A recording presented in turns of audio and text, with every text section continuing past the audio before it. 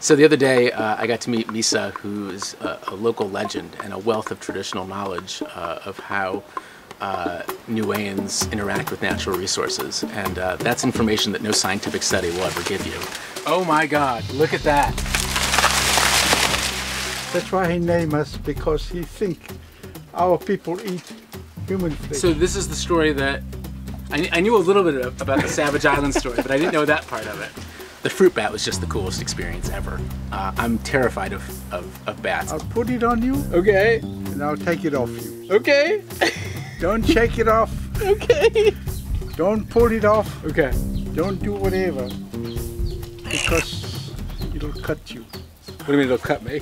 Are probably three animals that I really don't like. And I'll be in the water with sharks and I have no problem. I'll be in the water with white sharks that, you know, and that everyone's like, oh my God, that's such a big deal. Aren't you scared? But for some reason my brain doesn't kick in the logic when it comes to bats, snakes, or spiders. And those are three animals that I just really don't like.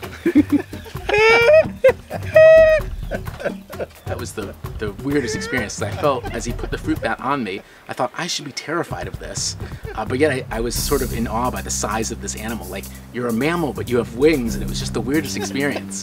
Hi. This is awesome.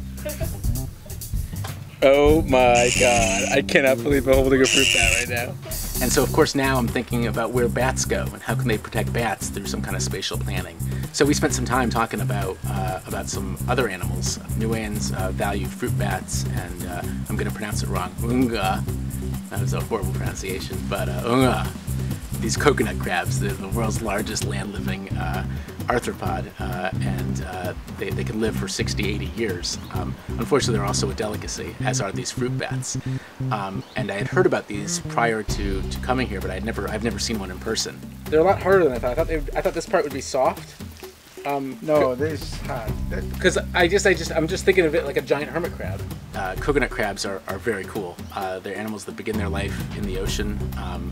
And they begin their life as a hermit crab, but then ditch the shell and develop their own shell. Hermit crabs are sort of find out other people's homes, clean out the stuff that's inside it, and use their shell, and then as they grow they find new shells.